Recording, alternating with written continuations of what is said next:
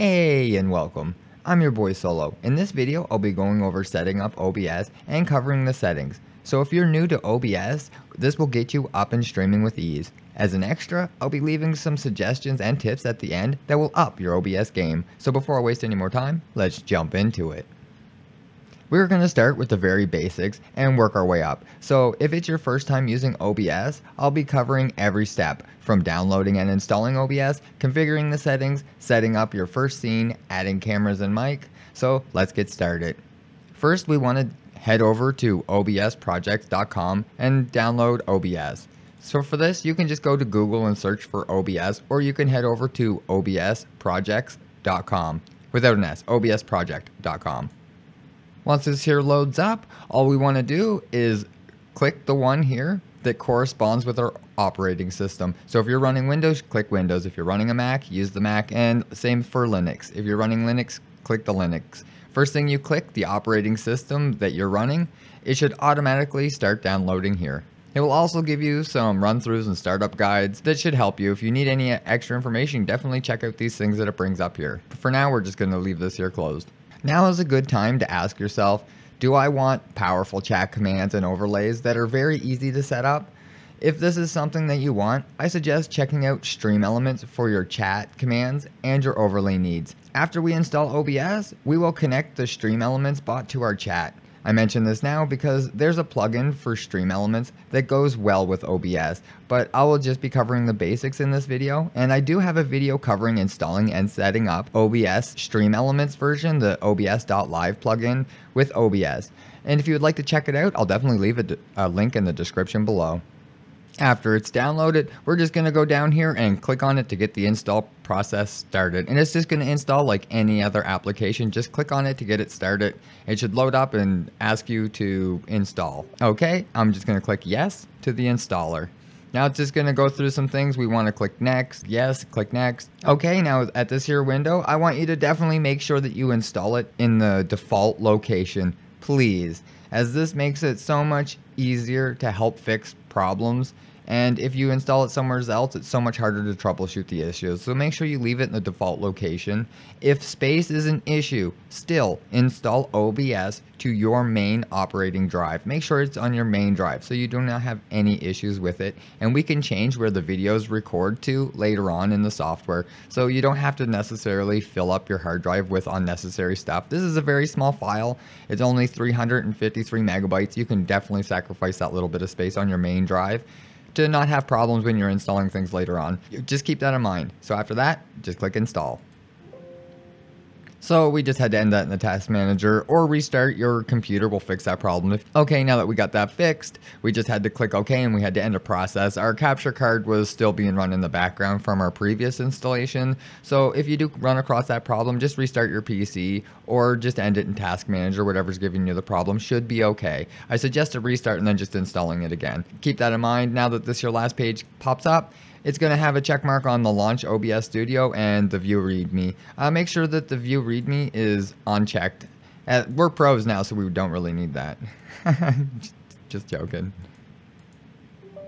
Alright, Windows is going to ask you, do you want to allow this here app to make changes to your device? We want to click yes. We're done with this here OBS website. We're just going to close this here down for now, and we're going to go through this here auto configuration process.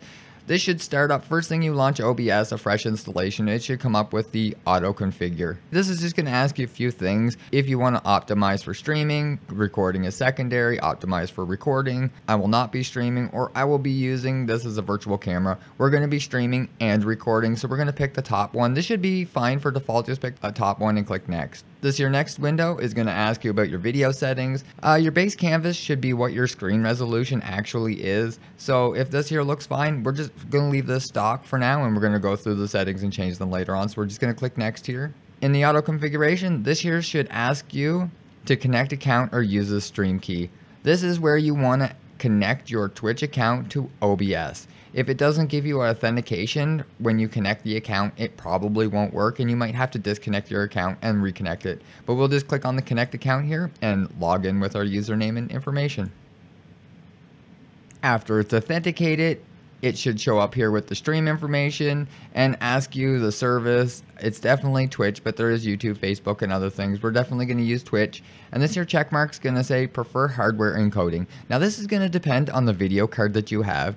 If you have AMD video card, you want to uncheck that. If you have a NVIDIA video card 1660 or better, you can leave this here checked for hardware encoding. That's what I suggest, but you can definitely test it and see what you like and see what works for you best. We're going to leave this here checked for now because we have a 1660 Ti installed in the system.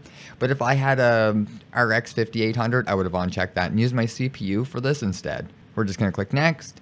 And now it's going to go through an auto configuration test to see what your bandwidth is. This will hopefully set your internet speed, your bit rate, at an appropriate amount that it's not going to hurt your internet.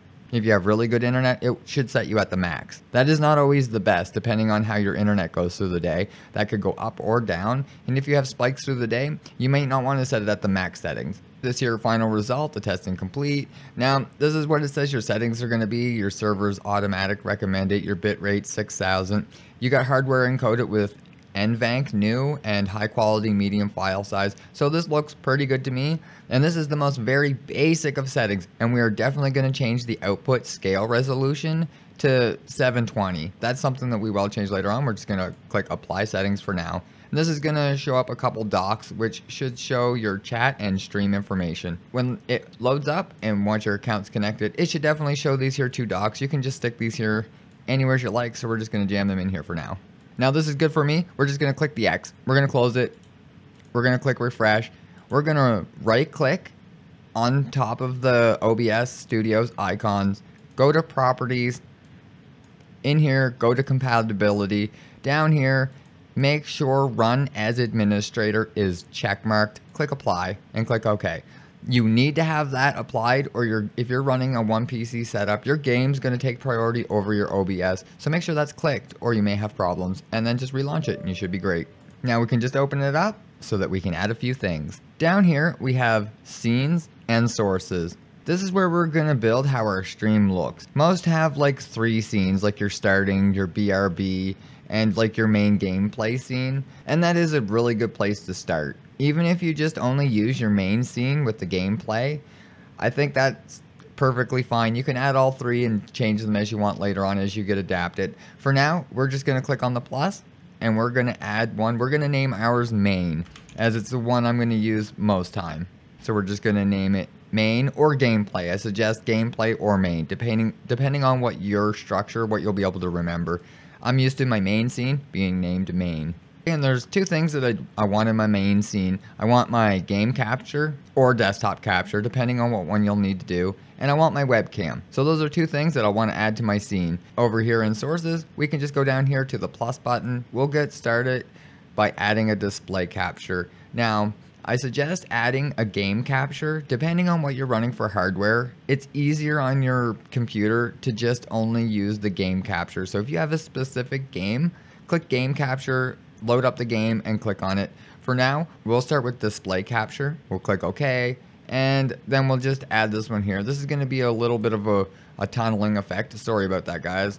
We'll make it really small so we don't see it. So we have the display now, and I'll go in here and add a camera. So a camera would be a video capture device.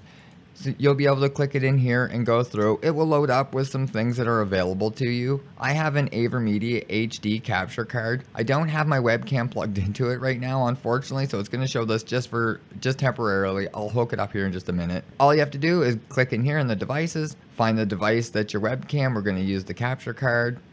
Scroll down here to the settings. I definitely suggest going through these here settings. Instead of leaving them default, make sure you put custom.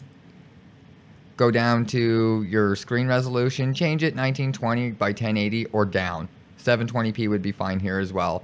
And we'll match the FPS to 60, and then we'll leave everything else stock. That's fine, and we'll click OK. I suggest that so that it's not so heavy on the resources. Like if your capture card's capturing at 120 frames per second, it just might be harder on your computer. And the next thing we're going to do is just grab it by the sides and drag it. You used to have to push shift to keep it square, but you can just drag it to a size where it suits. So we're just going to drag it down like this, and we're going to place it right here. That's fine for us.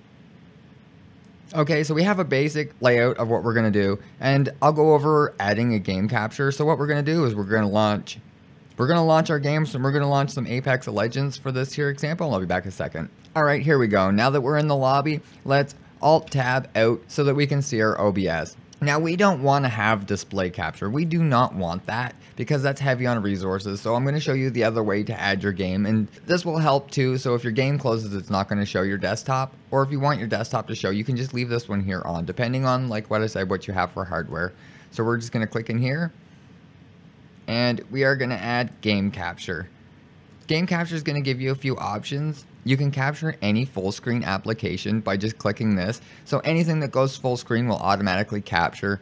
And when you close it, if you have it set up like this, it'll just show a black screen if it closes.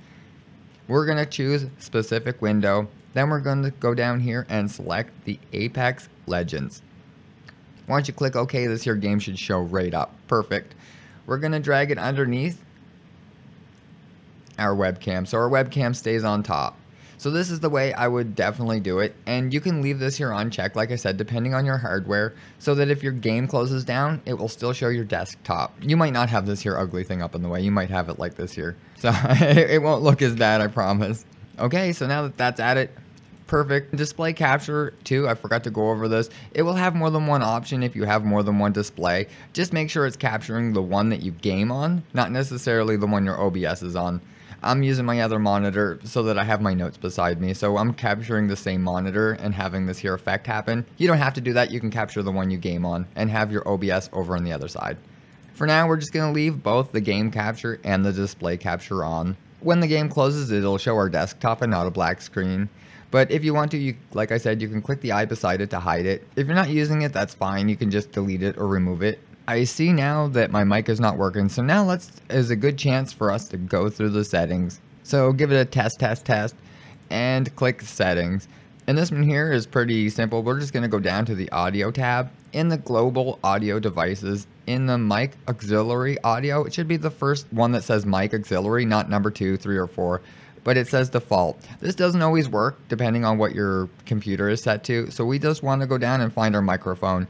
You can pick the one with a NVIDIA RTX voice if you have something like that, but we're just going to go down and select the microphone generic one right here. And click apply and OK. And then give it a test to make sure it's showing up perfect. I can see it, that's great, that's all we need. At this point, you could hit go live and start streaming with just what we have now set up. If that's all you needed to get going and that's all you wanted to have, you're ready to go live, and it's just that simple. Next, we'll go over fine-tuning the settings and adding an overlay. I'll start with the settings and work my way down the tabs, covering some suggested settings. I'll be fast. So we'll click on settings, and the first tab is the general tab. The only thing that we need in here that I suggest checking out is the source alignment snapping. In here, there's snapping and it's enabled. Now, 10 may be a problem if you're trying to line your camera up just a little bit from the edge. I'll grab the camera, and I wanted it, just a little space, but it keeps snapping to the edge. So if you can't fine tune your settings enough, in the general tab, the first one, change your snapping to 1.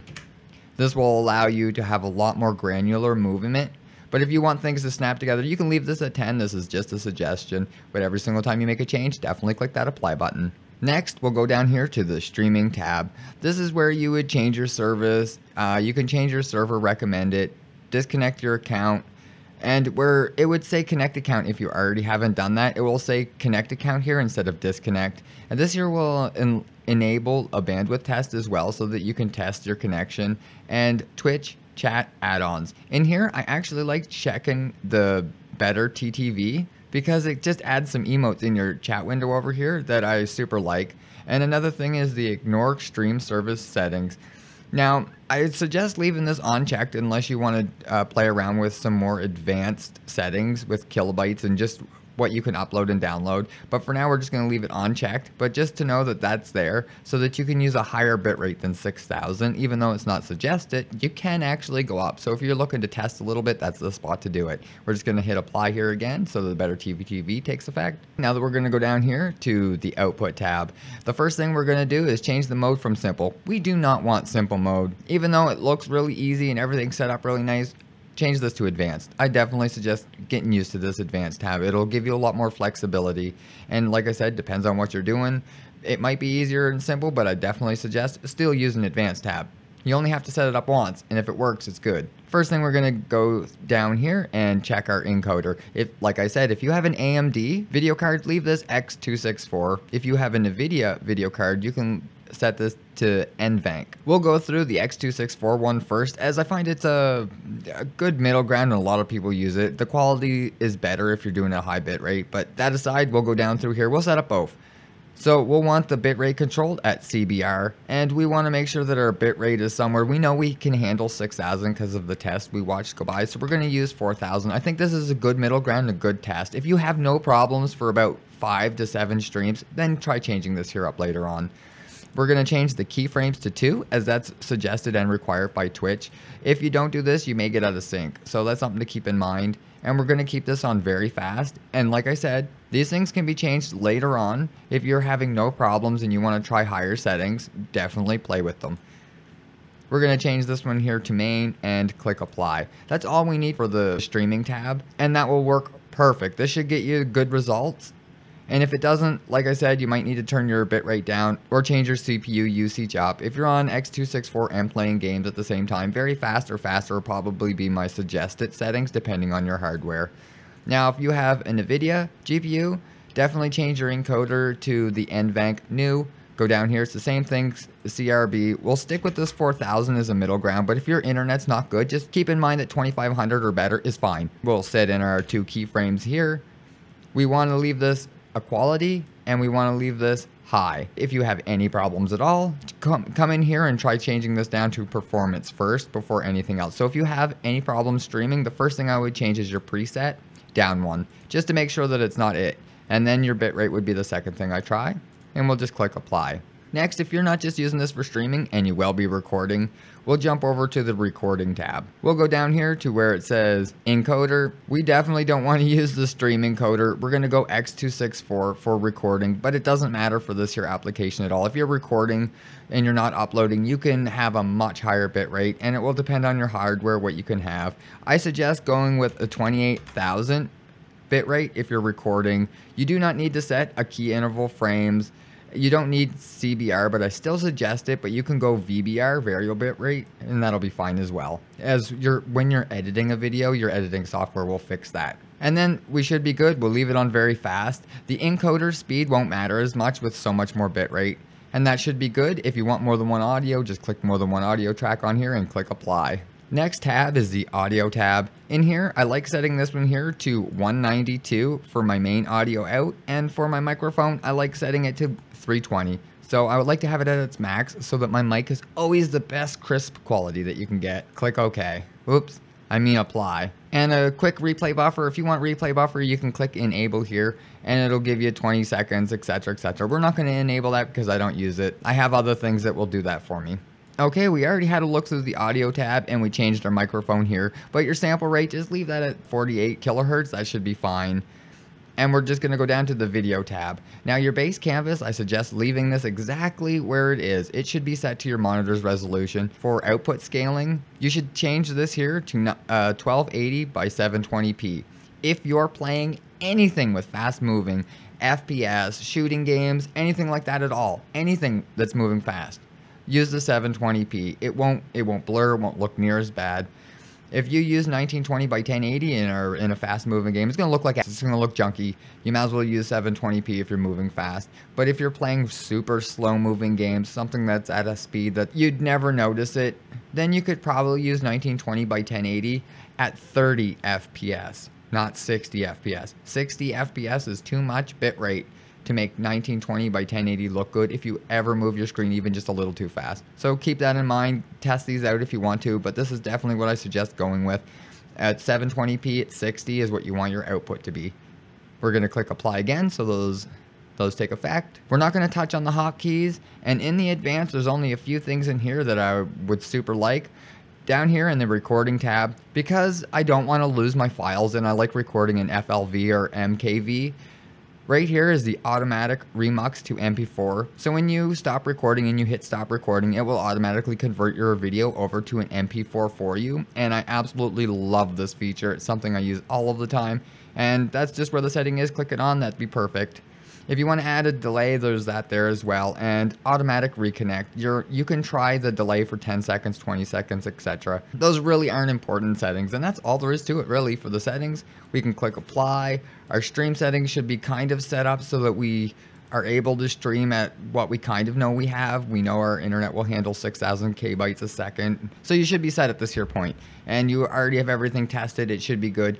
Okay, well that's really all there is to it. You should be able to hit live from here, but we do want to add a few other things. We're going to add an overlay next, and we want Streamelements bot in our chat for commands and for chat to have fun. If you're looking for a little bit more advanced content, I do have videos covering a variety of settings. You should definitely check those out if you're looking to up your game just a little bit on the settings. These are just basic settings, like I said. You can go with these and run with them and they'll be fine, but you can definitely fine tune them and make them better. Depending on your hardware and setup, all your settings may be different. So it'd be definitely something to check out if you're finding all of this really easy so far. I'm sorry about that after my shameless plug. Let's move on to adding Streamelements bot to our stream. So let's just go over to streamelements.com. To do this, we can just Google search Streamelements or go to streamelements.com. You need to log in with your Twitch. I'll log out here so everyone can see this. All right, if this is your first time logging in to Streamelements, it's going to ask you to connect with your Twitch. Don't connect it with your YouTube, Facebook, or if you're on Twitch, click connect it with Twitch. If it comes up with any other account, it will not work. So in here, load up streamelements.com and log in with your Twitch. So connect your Twitch account. This is going to ask you to authenticate your account, and you will have to authenticate it and accept it. Next, you'll be brought to the dashboard.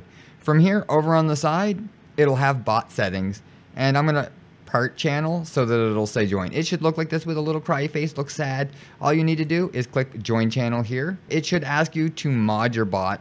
If not, you need to just go in here into your chat and slash, click OK, and slash mod Streamelements and click OK. Perfect. Streamelements is already a mod. There we go.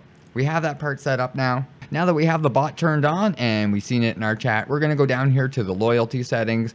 Go down here to loyalty. It'll open tabs. Click on loyalty settings.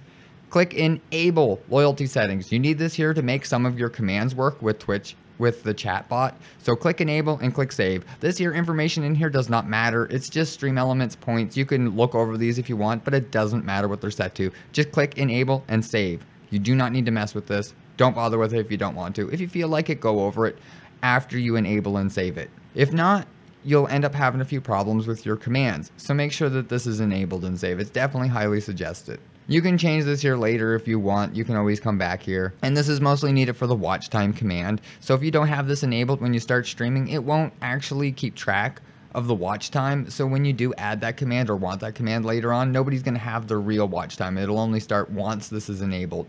So that's a small explanation. I shouldn't have taken so long on that. We'll just move on. Just click save.